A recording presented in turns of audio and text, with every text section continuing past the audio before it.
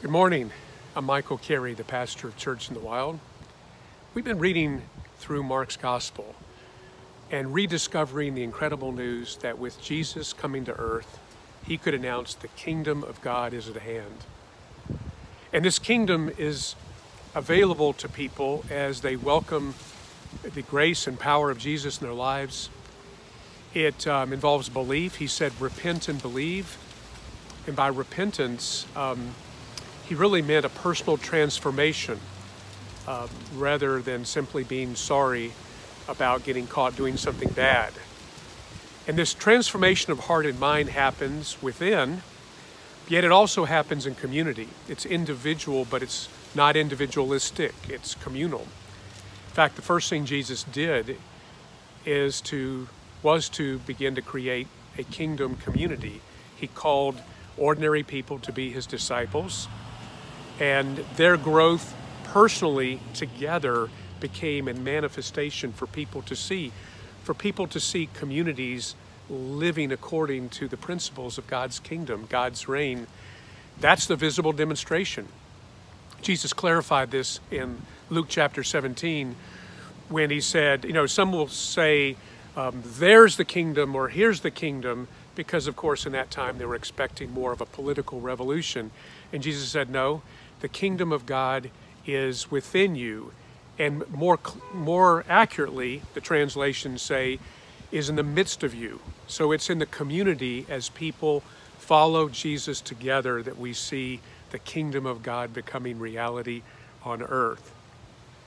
Last week we revisited the parable of the soils, Jesus making the analogy that the conditions of people's hearts was similar in a way to the different types of soil. And as a farmer might throw lots of seed out, God is throwing the message of the gospel. And how people receive the gospel is sort of like the different kinds of soil. Some aren't receptive to the seed, and others are sort of receptive, and some types of soil are very receptive. And that parable really emphasized that the condition of the heart has a lot to do with whether and how the kingdom of God prospers. Today we're reading a shorter, more simpler set of parables, and just really good news about the kingdom. So we're starting with chapter 4, verse 26. Jesus also said, "This is what the kingdom of God is like. A man scatters seed on the ground. Night and day, whether he sleeps or gets up, the seed sprouts and grows, though he does not know how. All by itself, the soil produces grain. First the stalk, then the head, then the full kernel in the head. As soon as the grain is ripe, he puts the sickle to it, because the harvest has come." Again he said, "What shall we say the kingdom of God is like, or what parable shall we use to describe it? It is like a mustard seed, which is the smallest seed you plant in the ground. Yet when planted, it grows and becomes the largest of all garden plants, with such big branches that the birds of the air can perch in its shade." So these simple parables have incredible treasure to offer us. First of all, the kingdom of God is like little seeds, tiny seeds. And the parable reminds us that the seeds grow all by themselves. They grow on their own. They grow when the farmer is asleep. And the farmer doesn't know how this happens. And in Jesus' time, they did not have microscopes. They didn't have the ability to know exactly what was going on inside of a seed. The seed appeared dead, and yet it was the vessel of incredible life potential. Now, last week, I had the opportunity to look with the kids at the garden, at the Dock Garden, where I'm one of the volunteers and work with his kids in the after-school program. And we were really taking delight in seeing the little seedlings that had sprouted from the collard seeds we had planted. And if I can manage this, just a reminder, in seeing these collard seeds You know how inert, how lifeless, how small these little seeds are. And yet collard plants get pretty big, and we harvest from collards, you know, for over 6 months, taking bundles of leaves off those collards and boiling them and making a lot of our neighbors happy. And of course, some types of seeds grow huge plants, and Jesus spoke of the mustard seed, which in their time was what they considered the smallest of all seeds, and yet the mustard seeds grew large enough to create big, they were like brushy things and big shrubs, and took over, kind of like kudzu in the South. I've seen the fields of mustard seeds in their yellow blossoms, and birds, of course, take shelter in the shade, as Jesus pointed out. And the mystery of this, the kids took such joy in seeing these little seedlings that came up from the collards they had planted. I watched their faces as I explained to them that the little embryo in the seed wasn't dead.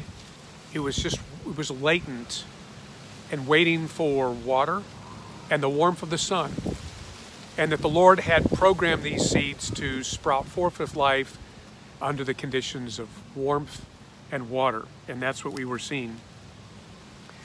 The parable, simple as it is, reminds us of a profound truth, that the growth of the kingdom is not up to us. It's not up to us. Now, there are things that we can do, efforts we make, that can have a huge impact on helping to prepare the soil of our hearts for receiving the seeds. I mean, we can read self-help books to help get the big rocks out of our hearts, you know. We can go to counseling if necessary to get those big rocks out of our hearts and keep growth from happening. We can and should embrace disciplines that create opportunity for the growth inside of us to prosper. Church in the Wild, we really celebrate small discipleship groups where there's personal accountability and we can help each other grow together. But all those things that we do, it's not what causes the kingdom of God to grow in our hearts and be manifested in our lives. Those are ways we help prepare our soil, our dirt, how we work our dirt so that our hearts are receptive. And so let's just celebrate this morning the mystery of how the message of the gospel, the good news of Jesus Christ, you know, creates the infinite capacity of God's grace to be at work within us, and the incredible power of the Holy Spirit, God's Holy Spirit within us, helping us become people who are able to be much more like Jesus and much more of what the Father intended when He created us. We remember that in Galatians, Paul wrote about the fruit of the Spirit. I'm not sure I remember all 9 qualities, but I relish Galatians 5:22, where Paul wrote, the fruit of the Spirit is love, joy, peace, patience, kindness, gentleness, faithfulness, goodness, and self-control. Maybe I got all 9. It's incredible that those qualities are manifested in our lives as the seed of the gospel, which is beyond us. We can't conjure that up. It has a life of its own within us. And yes, our dirt preparation does enhance the yield, and that's why we embrace disciplines. That's why we might go to counseling. That's why we join accountability groups.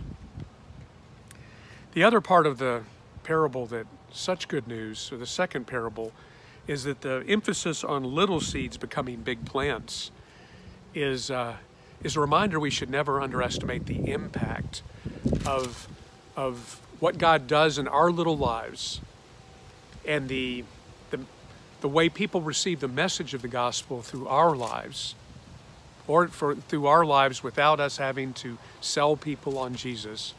That we should never underestimate that. One way to say that is to remember that the kingdom of God has exponential power. It multiplies. It's not linear growth, it's exponential growth. Because, see, with seeds come, with fruit come seeds. And Lynn and I have a plaque on our wall in our house, and it says,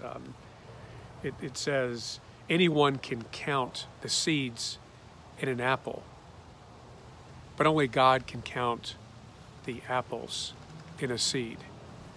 And so as God brings love, peace, joy, patience, kindness, goodness, all those things into our hearts by the incredible, amazing growth of the gospel, the message of grace, the presence of the actual Holy Spirit of God, that love, peace, joy, kindness, patience doesn't just become a blessing to those around us as we are more like Jesus. Within the love, the peace, joy, patience are the explanations of why that's been happening. That's the seeds of the gospel. Because with the fruit come seeds.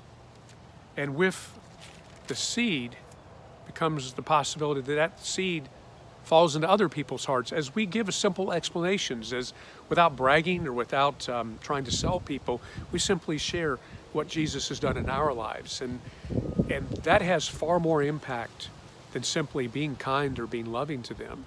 We're giving them the capacity for exponential kingdom growth.